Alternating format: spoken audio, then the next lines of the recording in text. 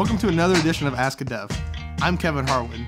Today's question comes from Dan, and he wants to know, what's the best way to manage localization across Android and iOS? That's a great question, Dan.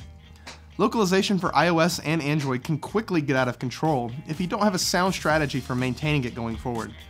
The biggest mistake you can make is simply not managing it in one place and duplicating keys and values across iOS and Android, forcing you to manually keep them in sync should any copy change.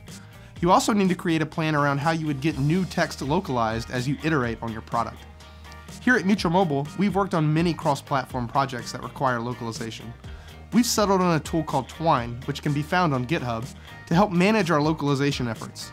Twine is a command line utility that allows you to manage all of your translations in a single file, and then export them to your iOS and Android projects in the proper formats for each platform.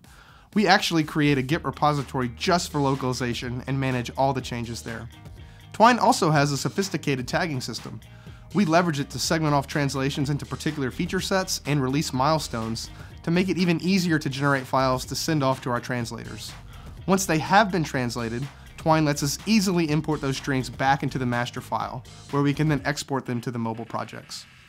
A few other tips and tricks. When creating your localization keys, make sure you use a unique naming convention. We typically go for a reverse DNS style approach, where we go from high-level feature to specific use of the text.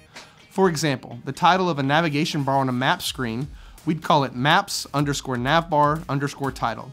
It just makes it easier to group things if you sort alphabetically. And make sure you don't use periods in your key. They don't play nice with Android. We also empower our designers and copywriters to work directly with Twine as well, so they can flesh out their designs and submit new strings to get translated. This allows developers to just run the export and get the most up-to-date keys from design. There are a lot of other details to worry about when dealing with localization, but having a sound overall management strategy is the best place to start. That's it for this episode. Don't forget to tweet your questions to #AskADev or leave them in the comments.